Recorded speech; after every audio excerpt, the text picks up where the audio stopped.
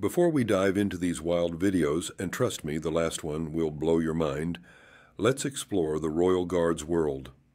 In this image, the guard stands next to a sentry box, a small wooden shelter crucial to their duty.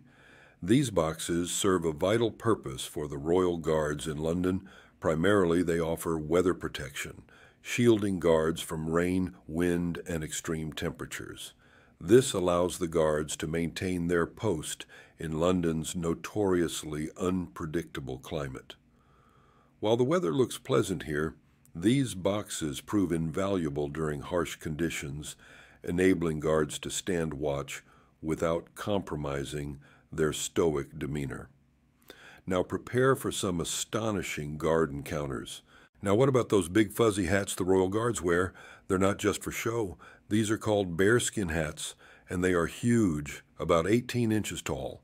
They make the guards look way taller and scarier than they really are. Think about it. A normal-sized guy of 5'10" suddenly looks like a 7-foot-tall giant when he puts on that hat. This trick goes way back to 1815 during a big battle called Waterloo, where they wore these hats to scare the enemy. In my opinion, that is a great tactic because they must have looked huge from far away. The Queen's Guard stands watch at Buckingham Palace, representing centuries of British tradition and history. Dressed in their vivid red uniforms and iconic bearskin hats, these guards are easily recognizable as symbols of Britain. Their motionless stance contrasts sharply with the bustling activity of the city around them, drawing countless tourists who are eager to take photographs of these formidable sentinels. Every year, visitors come to witness the changing of the guard ceremony, a spectacular display of military precision and pageantry that links historical customs with modern times, demonstrating the enduring strength of tradition in a changing world. In addition to their ceremonial roles, the Queen's Guard is also responsible for the security of the monarchy and royal residences. They remain vigilant for potential threats, showcasing a high level of professionalism achieved through extensive training. While they may serve as popular tourist attractions, they are first and foremost soldiers dedicated to their duties. The guards represent a rich historical legacy while also adapting to the needs of today, highlighting how some traditions can endure even as society evolves.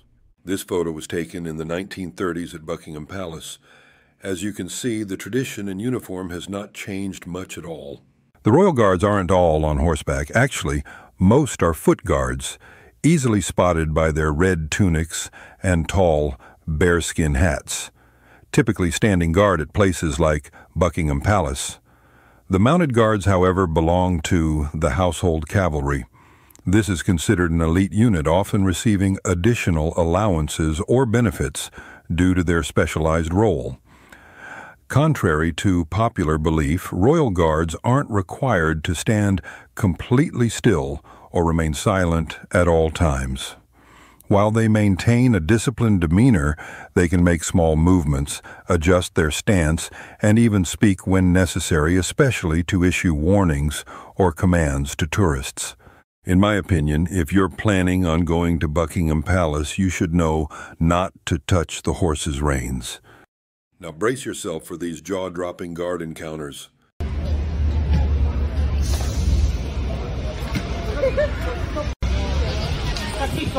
Get off the bed!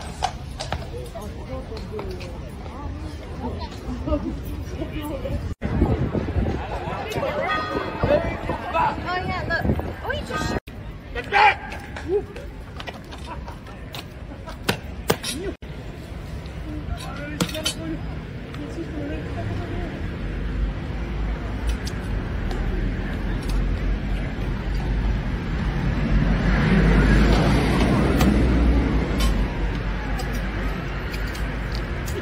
I know. That was cool. Take a picture, bro.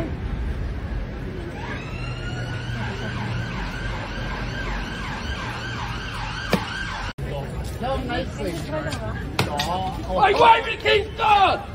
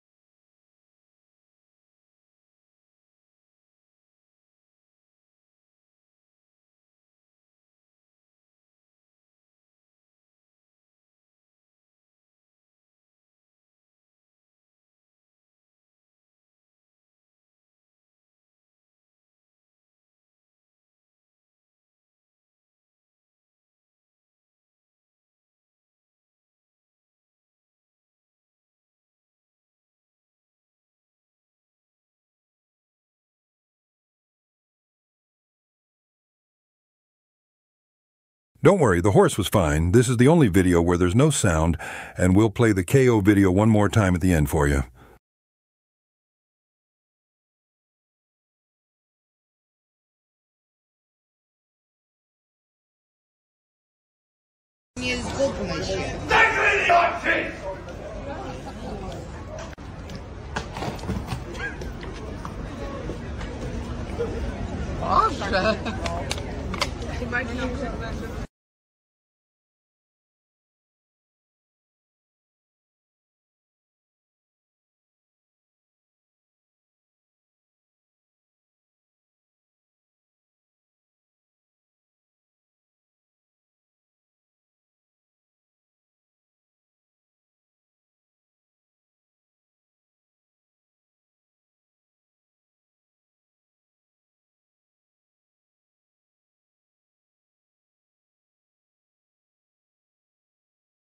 And I just couldn't resist showing this guy one more time.